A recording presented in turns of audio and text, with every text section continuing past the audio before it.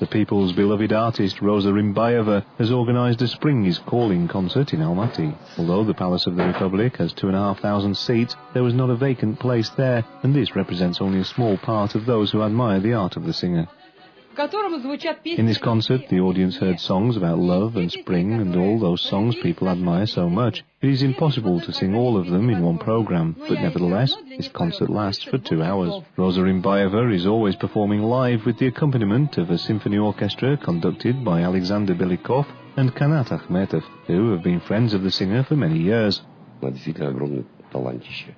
She is a very talented person, and every time I perform with her, I am proud that I am a part of such a great performance.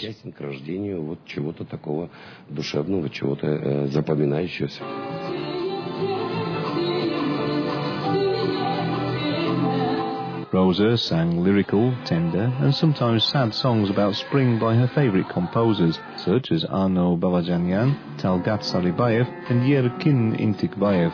The works of these composers are timeless and always remain in fashion, and all songs are sung from the heart.